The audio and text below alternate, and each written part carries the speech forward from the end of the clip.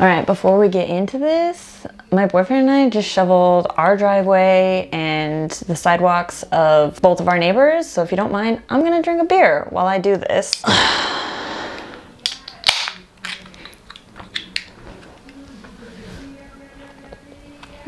Yes. Hi, my name is Adriana, and today I will be reviewing The Scorpion's Tail by Preston and Child. So instead of doing a non-spoiler and spoiler section for this video, I'm just gonna go straight non-spoiler. So feel free to watch this whole video if you are interested in picking up any Nora Kelly or Preston Child. I'm gonna do my best to not spoil this book as well as the previous two Nora Kelly books. So officially, this is the second Nora Kelly novel, but it is the third novel written by Preston and Child that includes Nora Kelly. So the first one I have reviewed on this channel, that's Thunderhead, and the second one, which is the first official Nora Kelly novel, is Old Bones. And I believe the reason that they're only counting this as the second is because they're trying to tie it in as including their main character in their main series, which is Detective Pendergast. So Detective Pendergast appears in Old Bones, which is the one before this one, and of course he appears in this one. But he does not appear in Thunderhead. Thunderhead is tied in through a secondary character. So it's all a little confusing, and maybe someday after I read a couple more Pendergast series novels, I'll kind of get into that some more. So I want to start with a short synopsis of how this book gets started. It starts with FBI agent Corey Swanson, who was the other main protagonist in Old Bones. And according to my dad, she's also popped up in a couple of the main series Pendergast novels. So she is going on a domestic violence call with her mentor, FBI agent, and due to her missing a shot, I don't think any children get hurt, but at the time she thinks a little girl is killed because she misses a shot. So that kind of takes her into a spiral. I mean, she gets a lot of imposter syndrome. She's feeling bad about not being as good of a shot as she thinks she is, which I really appreciate. I think too many times, like these main, especially female protagonists written by men, when they're trying to do the whole women empowerment thing, are just a bit Mary Sue-ish. But I think Corey is such an incredible character. I'll get into character later. I'm still in synopsis.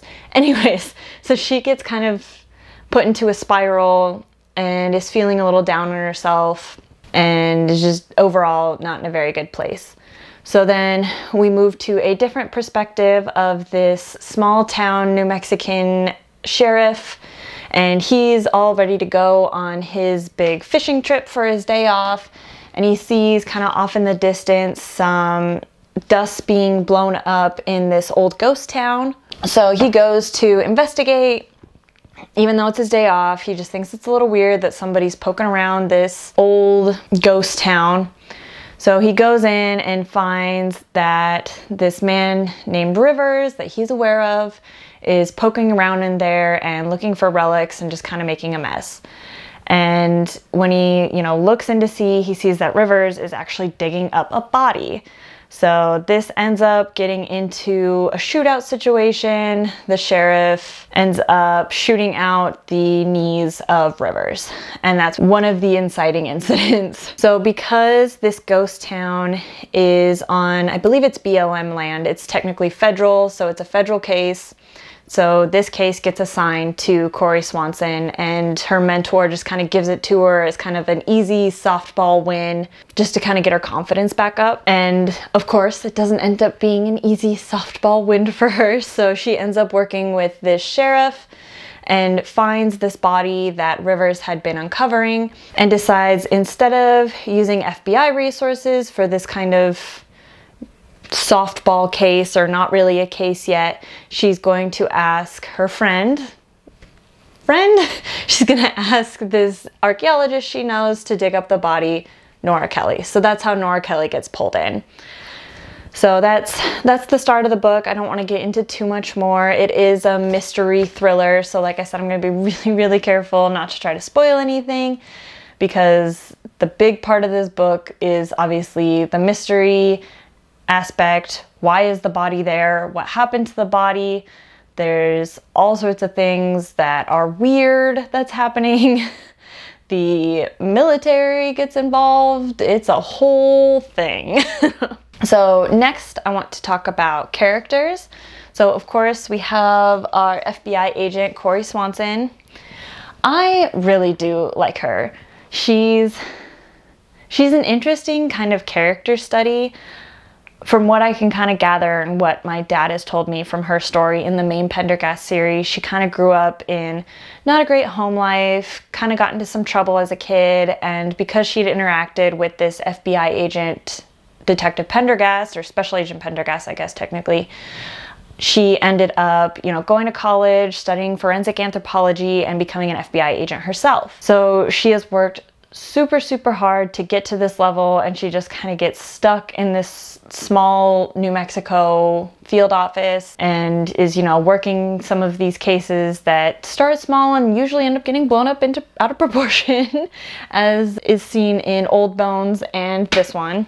And like I mentioned earlier, I really like her because she's definitely a strong female character, but she also has flaws. Like, you get to see, because a lot of this book is from her perspective, you get to kind of see her internal struggle with her old kind of rebel tendencies, where she wants to go against the man and just do everything herself, and recognizing that she's now a part of this larger FBI agency and she really does need to follow the rules in order to be the best special agent that she can be. And she's so intuitive. It's so cool to see kind of women's intuition put into a mystery thriller like this, because she's catching up on so many little details, and stuff's just kind of gnawing at the back of her brain that so many other people aren't even paying attention to, and she ends up being right most of the time.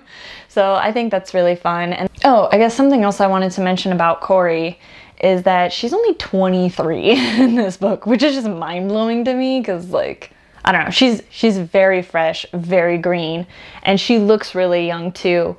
So just kind of a funny running joke through this book is she's always being questioned as to if she's really an FBI agent, because she's so young, and I think she's rather petite too, so she just doesn't really look like your traditional grizzled FBI agent. So it's pretty good. She's always being questioned, and it just frustrates the hell out of her. And then of course the other main protagonist is Nora Kelly, who I love. She is a archaeologist with, what is it? I think it's just the Archaeologist Institute of New Mexico or something. So she's been with this same institute for years and years and years, and she's been, working her way up the ladder, as they say, and she's kind of a side plot for her is she's kind of up for a potential promotion, and the new boss of the institute ends up bringing in one of her old grad students, and so there's kind of a little bit of, not necessarily a back and forth between Nora and the new guy, but there is a definite tension there where she thinks this new guy might have been brought in to swoop in and take her promotion from her. So that's kind of an interesting, look at that as well. And it's really cool to see, even though this is only officially the second Nora Kelly book, I definitely recommend starting with Thunderhead just to kind of see where she started off. Thunderhead was written in 99, late 90s, and this was released this year. So there's a 20-year difference, 25-ish year difference. So she's definitely, a lot older, a lot wiser than she is in Thunderhead. In Thunderhead, I don't even think she had finished her PhD yet. I think she was working with the Institute while she was finishing up her thesis. So she's definitely very young in Thunderhead and kind of all over the place. And to see her in Old Bones and this one is just, it's cool to see the progression and how the events in Thunderhead really affected her in these last two. definitely very interesting. I really like both of these protagonists. I think they're really strong, and I'm really excited to keep reading them in the future. I think they're excellent character studies going forward, for sure. The other kind of main protagonist we follow is the sheriff, Watts. He's from the small New Mexican town, went off to go to college, I think, and then came back and became the sheriff. And he is definitely an interesting case. And he's also very young. But he's this crack shot that hides away all of his trophies. His grandpa ends up showing all of his shooting trophies and stuff. So I think he's very humble, very Southwest. One of my favorite quotes from him is, "I can tell you're a cowboy who's all hat and no cattle," and I love that. I want to start using that in my daily vernacular. But yeah, it's definitely weird for me as a 26-year-old reader reading, you know, Corey and Watts, who are both like so much, not so much younger, they're only 3 years younger, but it just seems like such a big difference to me, and they're being thrust into these crazy situations. Basically everyone besides the sheriff, as far as, well, I guess, I don't know, there's a pretty good mix of like just truly horrific men that Nora and Corey have to deal with. One of the most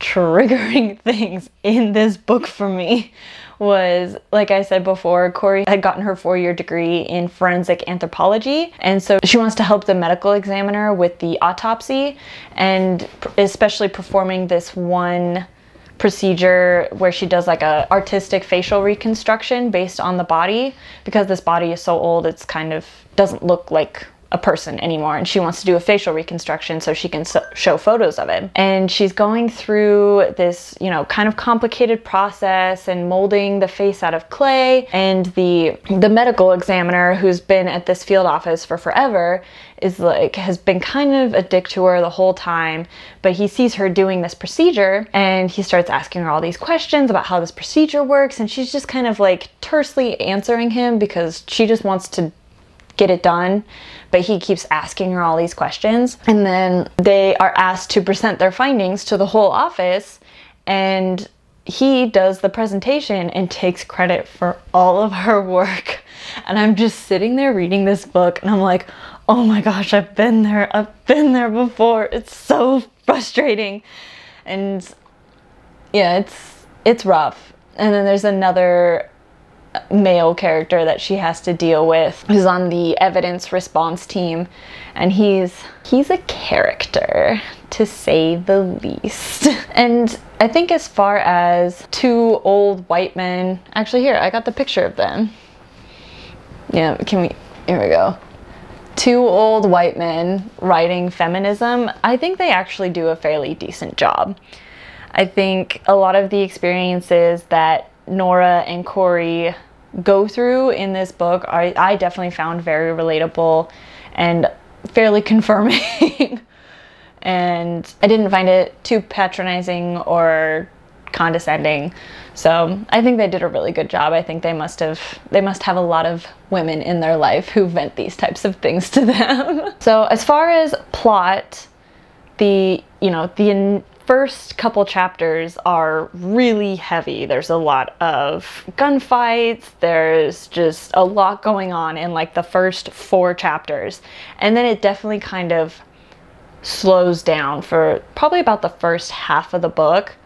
So it's pretty slow. If you watch my reading vlog, you can kind of see me talking about that as well. But it's pretty slow and methodical, and it makes sense that this is supposed to be representative of this type of investigation, and these types of investigations typically are fairly slow, following the rules, gathering the evidence, and then you get to about the halfway point and there's, you know, a big piece of evidence they find that just kind of breaks the case wide open, and the second half is just nonstop. Like, you are just escalating basically all the way to like the last couple chapters. It is so fun. It is a crazy roller coaster ride.